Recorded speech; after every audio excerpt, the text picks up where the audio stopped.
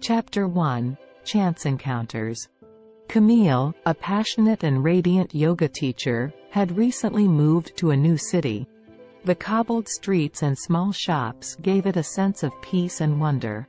She was eager for new experiences and encounters. Camille particularly enjoyed walking in the nearby park, a lush green setting where ancient trees formed a protective canopy and colorful flowers bloomed in the fresh grass. On the other side of the park, Mark, a promising writer, spent his afternoons writing on a bench. His gaze was often lost in the landscape, in search of inspiration for his stories. The chirping of the birds and the whisper of the wind in the leaves were a soothing melody that helped him focus on his words and his emotions. One sunny day, as Camille settled down on the grass for a meditation session, she noticed Mark, sitting on his usual bench, immersed in writing. The light breeze blew off a few sheets of Mark's notebook, who didn't notice their escape. Camille got up and ran after the stray sheets. Once in hand, she approached Mark and, with a smile on her face, began the conversation. "Excuse me, but I believe you have lost these pages," she said, handing him the sheets. "Oh, thank you very much," Mark replied, taking them, his cheeks flushed slightly with surprise. "My name is Mark, and you are?" "My name is Camille, delighted to meet you," she said, her eyes sparkling with curiosity. They exchanged a few words about their respective passion and, as the sun began to set, said goodbye, promising to meet again in this park where chance had brought them together. Camille returned home, her mind filled with the image of Mark, this writer with dreamy eyes and a tender smile. She was eager to see him again and learn more about him. For his part, Mark couldn't help but think back to Camille, her natural beauty and her positive energy that had instantly charmed him. He knew they were destined to meet again and that their story was just beginning. Chapter 2. First Dates. During the following weeks, Camille and Mark crossed paths regularly in the park.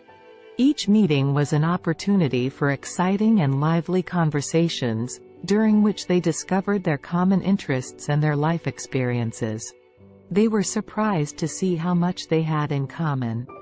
A love for nature, a taste for the arts and an insatiable curiosity for the world around them. One sunny Sunday afternoon, Mark suggested that Camille share a picnic by the pond that was in the heart of the park. He had carefully prepared a selection of delicacies, accompanied by a fresh and fruity wine. The two lovers settled down on a blanket in the shade of a weeping willow, barefoot in the soft grass. Their conversations became more personal and intimate as they talked about their families and their hopes and dreams. They shared childhood memories, funny anecdotes and secrets about their fears and aspirations. Time seemed to stand still as they laughed, exchanged knowing glances and discovered each other. As the days went by, their meetings turned into long walks hand in hand, exploring the secret nooks and crannies of the park. They spent hours chatting, sitting on a bench or lying in the grass, their eyes riveted on the clouds that formed ephemeral figures in the blue sky. The evenings were just as magical, when they met to enjoy a glass of wine in a small, cozy bar, or dine in a romantic restaurant, bathed in warm candlelight. The bursts of laughter and the fiery exchange of glances testified to the growing intensity of their relationship. Each moment spent together brought them a little closer, weaving an invisible and indestructible bond that never ceased to strengthen.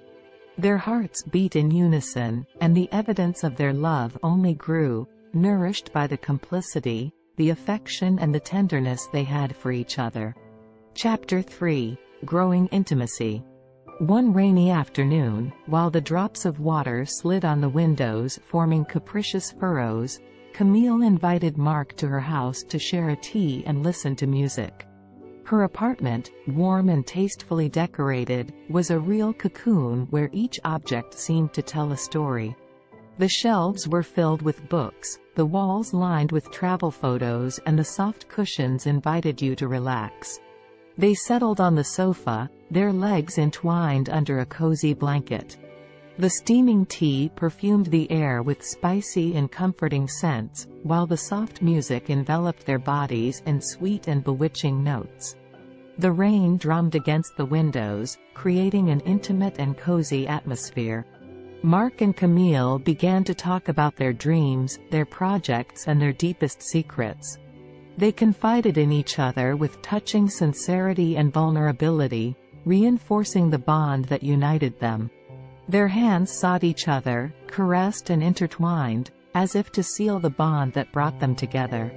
As dusk enveloped the city in a veil of mist and the lights came on in the streets, Mark put his hand on Camille's thigh and, with an intense gaze, said to her, "Since I met you, my life has taken a different turn. Your presence soothes me and fills me with happiness. I feel so close to you, and yet I still have so much to discover." Camille, her eyes shining with emotion, leaned over to Mark and kissed him languidly, their lips intertwining with growing passion. Their hands began to explore their bodies, touching curves, reliefs and hollows with infinite tenderness. Their breaths became deeper, more jerky, betraying the desire and the excitement that was rising in them. Their embrace grew tighter, their fingers pressing against the skin, seeking to erase the boundary between their bodies. They lost themselves in each other, letting themselves be carried away by the irresistible force of love and shared intimacy. Chapter 4: Desire and Sensuality. A few weeks later, Mark and Camille decided to spend the night together for the first time. They had waited for the perfect moment, when their mutual love and desire had reached an irresistible intensity. Mark had booked a suite in a boutique hotel to celebrate this special night, giving Camille an unforgettable experience.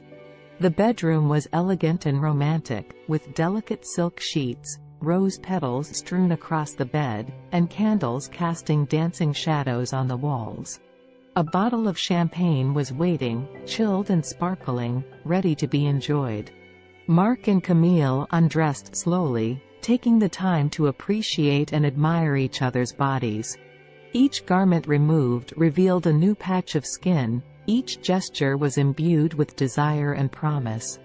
Camille slid her hands over Mark's chest, exploring every muscle, every scar, every detail that told the story of her life. Mark, meanwhile, placed kisses on Camille's neck, making her shiver with pleasure at each touch. Her fingers traced arabesques on her skin, awakening a myriad of exquisite sensations. They flopped onto the bed, their bodies entwined with passion and desire. Their mouths sought each other, tamed each other and united in a languorous and sensual ballet. Their hands roamed their feverish bodies, lingering on each erogenous zone and causing shivers of delight. Camille wrapped her legs around Mark's waist, pulling him against her and intensifying their embrace. Their breaths were short and panting, and their hearts were pounding, as if trying to tune in to each other. They lost themselves in an ocean of caresses, murmurs and sighs, where pleasure and ecstasy took them to unexplored heights. Each gesture, each kiss and each caress strengthened the connection between Mark and Camille, uniting them beyond their bodies, in the depths of their souls. In this magical and intoxicating night, they abandoned themselves to each other, offering their love, their desire and their passion without reserve. Chapter 5: The Challenges of Life. Over the months, the relationship between Mark and Camille grew stronger, their love growing with each shared moment. Yet life often holds trials and challenges that can test even the strongest couples. For Mark and Camille, the first real challenge came when Mark was offered a career opportunity in a remote town. As they shared a romantic dinner by candlelight, Mark approached the subject with some trepidation, aware of the impact it could have on their relationship. "Camille, I received a proposal to work on a writing project in another city," he explained, lowering his eyes. "I know it's a tough decision, but I want to be honest with you. I don't want to make this decision without considering your feelings and our love." Camille took a deep breath and thought about what she wanted for herself, for Mark, and for their relationship. After a moment of silence, she replied, "Mark, I know that this opportunity is important for you and for your career. And although it breaks my heart to think of the distance that will separate us, I do not want to be an obstacle to your fulfillment. We need to find a way to get through this and continue to nurture our love, even if it means being apart for a while." With tears in their eyes, they took each other's hand and promised to remain faithful to each other, to support each other and to love each other, no matter how far apart they were. They knew the coming months would be difficult, but they were determined to overcome these obstacles and make their love an unwavering force. Over the next few weeks, Mark and Camille spent as much time as possible together, creating unforgettable memories that would help them through times of loneliness and lack. They made promises to each other and made plans for their future, dreaming of the days when they would finally be reunited and could continue their love affair unhindered. Despite the distance and the difficulties, Mark and Camille managed to keep their love alive thanks to the communication, the trust and the commitment they had towards each other.